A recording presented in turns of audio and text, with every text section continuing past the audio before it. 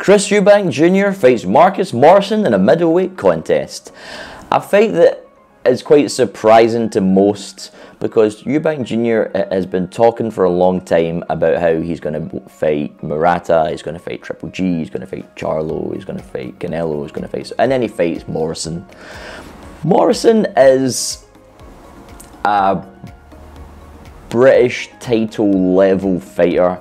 He did have that good win against Blandamura in 2019 in Italy, but other than that, you know, his record is very sparse. I think in this fight, Chris Eubank Jr. will really show the experience.